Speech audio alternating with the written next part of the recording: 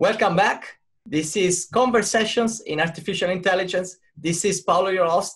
And today we're going to talk for the first time about how the design of interfaces, not necessarily only software interfaces, but more broadly user interfaces, is going to affect the way that we consume artificial intelligence. And so with me today, it is an honor and privilege to have Sam Gong, who is the principal designer for artificial intelligence at Intralinks. How are you, Sam? I'm doing great. Thank you, Paolo. So, Sam, very nice having you here. And, we haven't in this series of conversation yet looked into really a very, very important aspect here of how ultimately users consume artificial intelligence, which is design. How did you end up in artificial intelligence? How a designer, an artist ended up looking into artificial intelligence? A lot of people say, it's either the artificial intelligence finds you or you find artificial intelligence. In this case, artificial intelligence found me. The company that I'm working for was, this is my dream company. And when they contacted me about this opportunity to look at artificial intelligence on a big fintech industry, I jumped at the opportunity. Tell us a little bit about what it is that you do at Intralinks today. As you already know, I am a principal product designer for the Artificial Intelligence Center of Excellence here at Intralinks. And so as part of the Center of Excellence, what we do is we create user-centered design deliverables, but also processes for product integration with any product or any capability that we have here at Intralinks. Well, what do you consider is special or particular or unique or something that, people should consider when we look at the marriage between design and artificial intelligence? When it comes to artificial intelligence, it is clearly I would call it a disrupting capability in the design world. That means that in its current state, there's not much methodology and there's very little guidance on how to approach design for AI. So at this stage right now, what designers are trying to do is to come up with a method of approaching new product introduction. Why don't we pick up a couple of examples where traditional design approaches do not work in AI? Maybe one example. I would say that one of the biggest challenges that we have to consider for design and AI is that AI, unlike traditional design, where once you've designed something, you've created a framework, you don't really have to change much. For example, a website will always look like the website, the product pages of say Amazon or of whatever favorite retail site you have, they'll always essentially look the same. Now, when it comes to AI, the consideration is that things change, right? There is training that's involved with the algorithms. And with that training, humans or the users are an integral part of that. So they will actually have to touch the interface and play with that in order to train the system. Now, that might be there today, but as the system evolves, it might not need to be there tomorrow. What type of challenges that situation poses to the design? It becomes a check for an enterprise, right? So in order to be able to pivot, in order to be able to adapt like this, your fundamental design processes will need to be much more rigorous than you've had before. That means that there's very little room or there's less room for error along the way, because what you don't want to have happen is change the interface from one evolution to another. You need to ensure that in your design, you can modularly evolve your design as needed, but it still reads the same to the user. And in order to achieve that, you have to think much more modularly than you had before. What type of inputs do you need to have that you didn't need to have before? And what type of other professionals inside the organization you have to interact for achieving a good results in AI? So you need to be much more rigorous with having a better component library than you did before. And your approach to the design needs to be much more, I hesitate to use the word because this is an industry term, but it's you need to be much more atomic in your design. meaning you have to think of pieces like Lego pieces that you can put together and take apart, but it still holds together.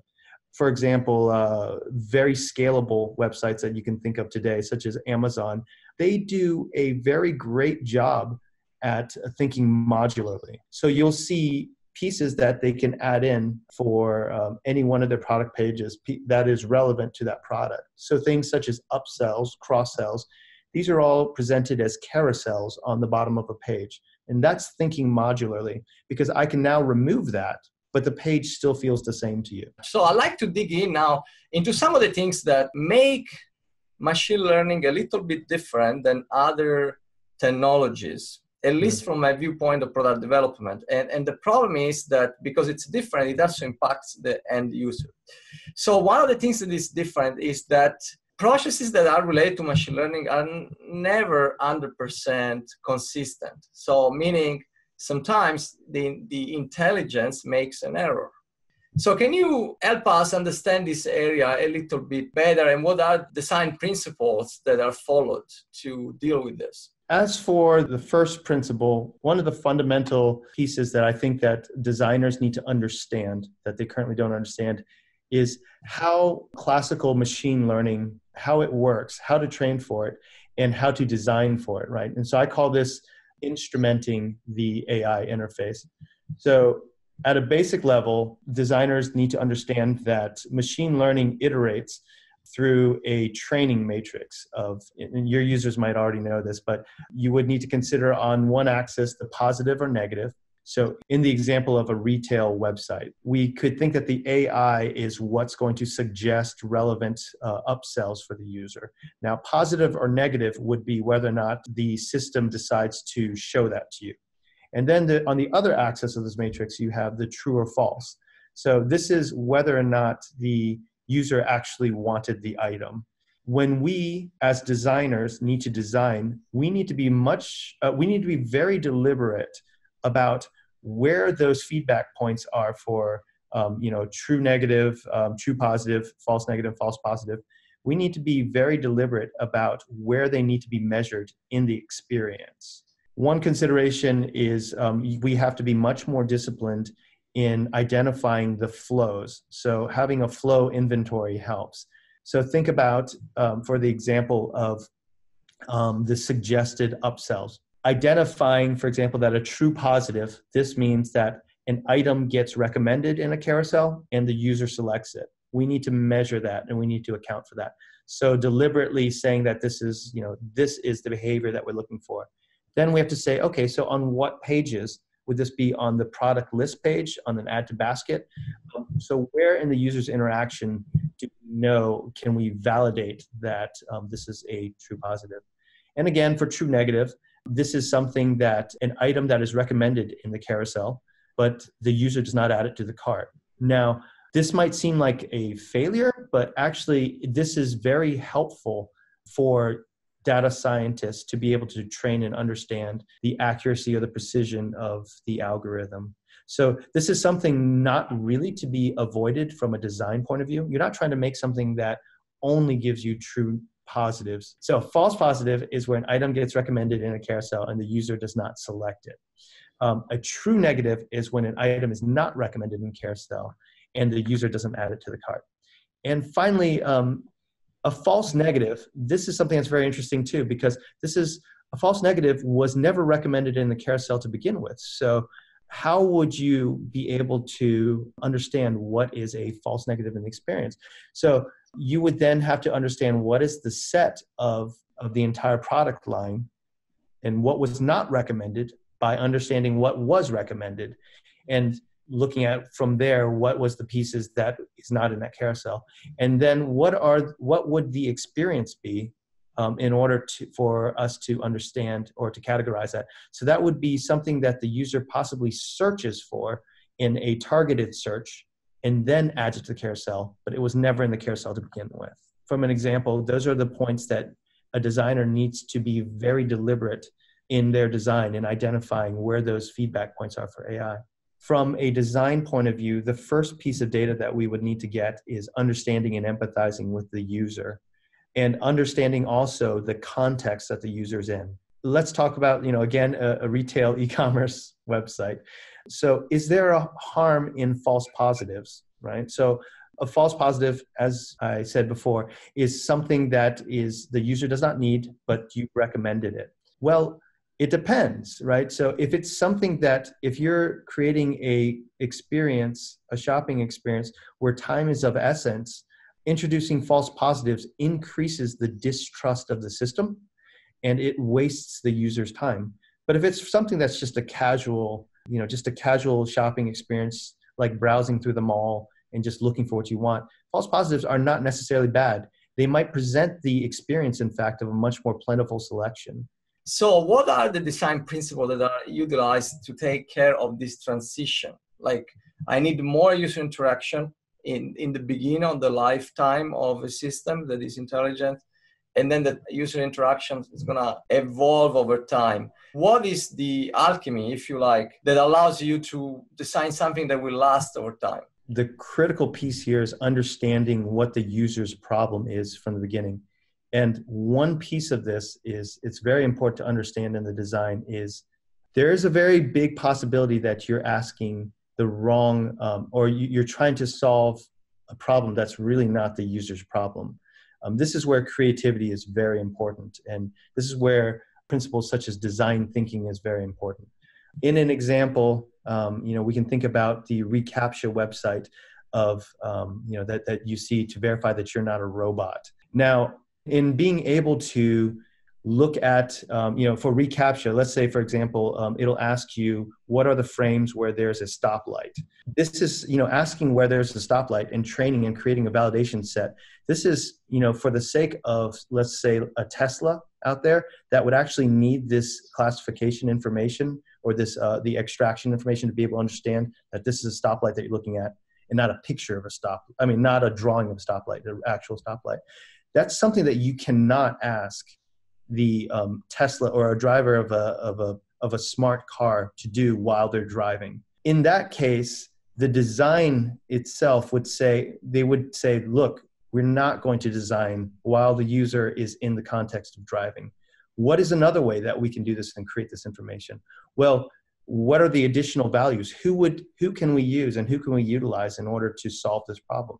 We all know that humans are better at looking at pictures and extracting than currently a lot of AIs are. So why can't we use it to solve and verify that you're human and not a robot? So let's do that for an e-commerce website to validate your payment so that it instills the trust in you as a purchaser of some kind of a site, that this website or this e-commerce site is taking the precautions necessary in order to ensure that there's no fraud.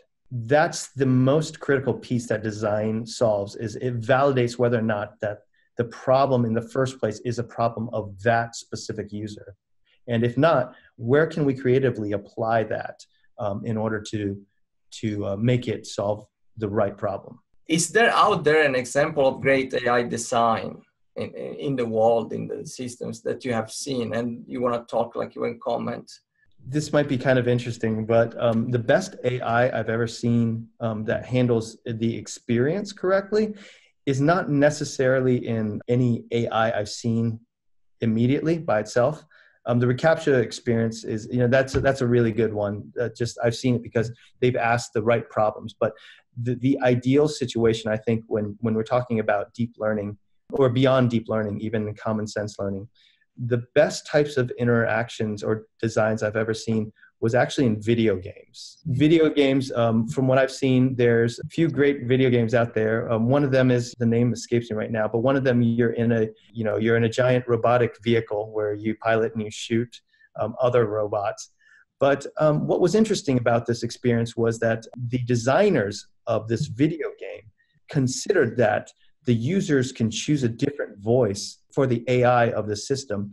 And the reason they thought about this was, and they gave great intentionality to this, they thought that if the voice was a comforting voice, it would help the person relate to the device or the machine in a much more personal way, and they would want to protect it. But then in another mode, you can have the voice be like a Arnold Schwarzenegger in Terminator, and when you need to just go all out, it would just change its voice, and it would put you in this mood or in this mode of not connecting with anything and just to shoot 'em up style and try to shoot anything out there.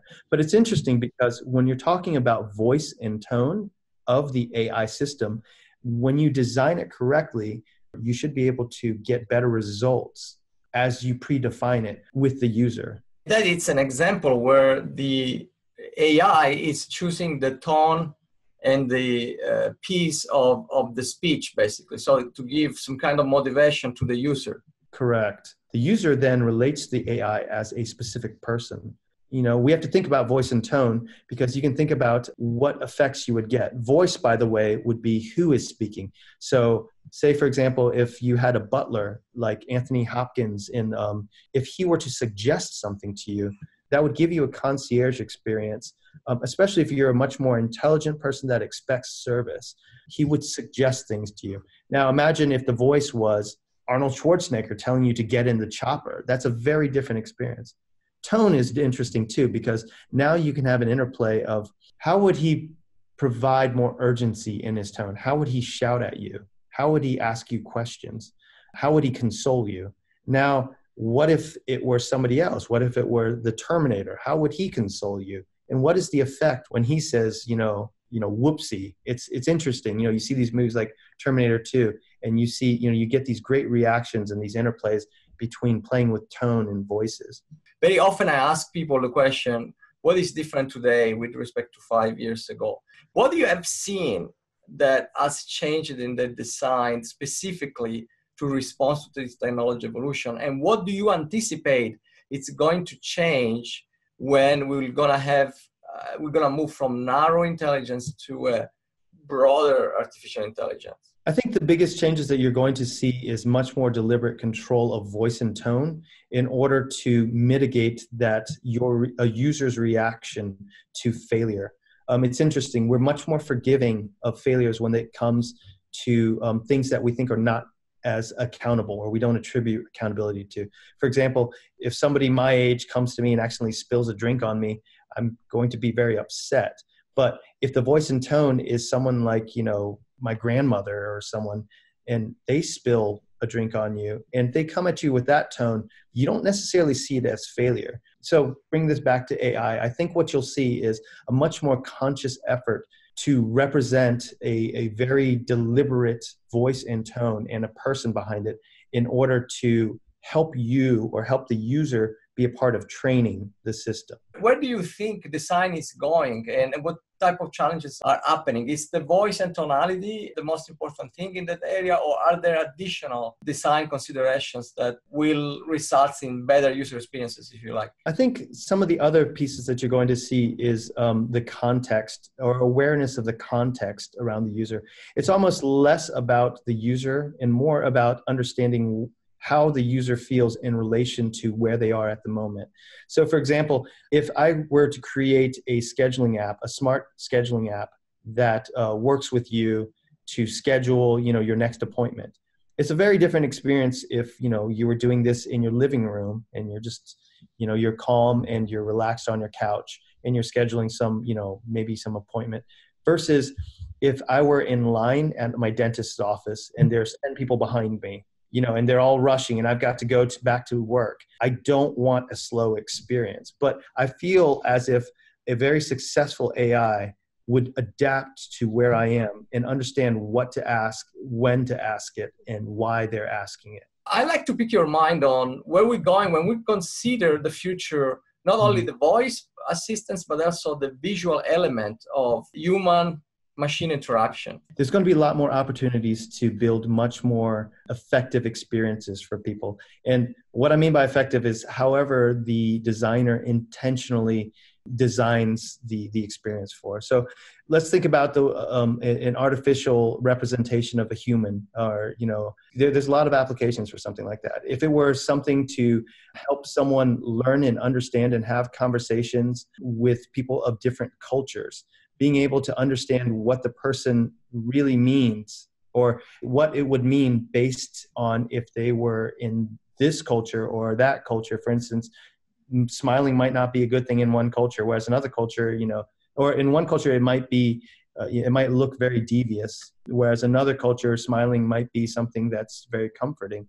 So making people very aware of what was intended would be very important. I think also, when you're speaking of trauma, it's interesting, right? I've heard of there would be soldiers that have difficulty coming back. They're having difficulties because, they don't know, they might be in such a high pressure situation where showing emotion is just not a priority. How might that experience of speaking with, speaking with a system or, an artificial intelligence where it slowly starts introducing facial expressions, it understands and, and maybe exaggerates these, maybe responds to how the user's face is, how the user's is interacting with the system. I think the possibilities are that the user can explore more with their emotional range than they could with a person. So it really depends on the context and what goals you're trying to get out of the experience. So with that said, Sam, I want to thank you for being here. This has been a great interview. And for anyone that is watching this, if you have comments or questions, please comment below and ask questions. And if you have suggestions about additional type of videos or interviews like this one, please reach out to me directly. Sam, once more, thank you so much for being here. Thank you.